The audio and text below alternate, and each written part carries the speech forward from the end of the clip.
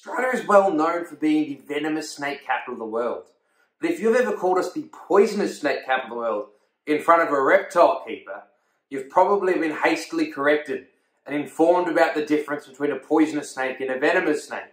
So in today's video, we're going to talk about what the difference actually is, whether it's all that important, and while these two categories fail to encompass the diverse range of ways that animals use different toxins. So stick around, guys. This will hopefully be a very interesting video.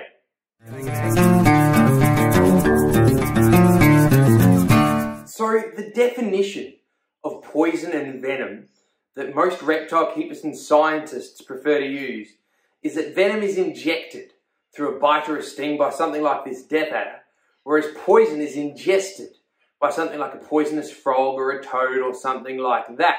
Interestingly though, there are actually some snakes that do meet the scientific definition of poisonous.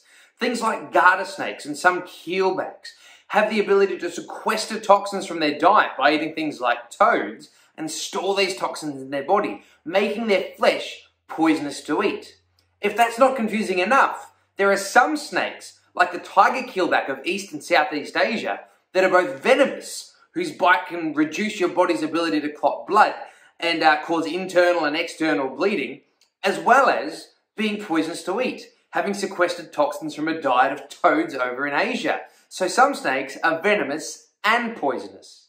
And it's not just the animals that can be one, the other, or both. When it comes to the actual toxins being either injected or ingested, sometimes the one toxin is used in a variety of ways. Tetrodotoxin, for example, which is the toxin that makes pufferfish poisonous to eat, is the same toxin injected when you're bitten by a blue-ringed octopus. So an animal can be poisonous, venomous, or both, and a toxin can be a poison, a venom, or both. So it's pretty confusing stuff. On top of this, while of course the vast majority of snakes inject their venom when they bite to either defend themselves or to capture their prey, there is of course some snakes that don't need to inject their venom for self-defense, and that would be the spitting cobras. So it begs the question, if they're not injecting their venom when they're defending themselves, are they using it as venom? And if not, what do we call it? To tackle this missing part of the equation, scientists have come up with a third category called Toxungens, which is chemicals that are administered from a range. So they're neither injected nor ingested, but they're delivered from a distance away, such as the spitting cobra's venom, or that of a skunk or a bombardier beetle. Animals that can shoot their toxins without having to come in physical contact with the other animal. So at the end of the day, if we want to be as accurate as possible, we really have to use the three of these categories.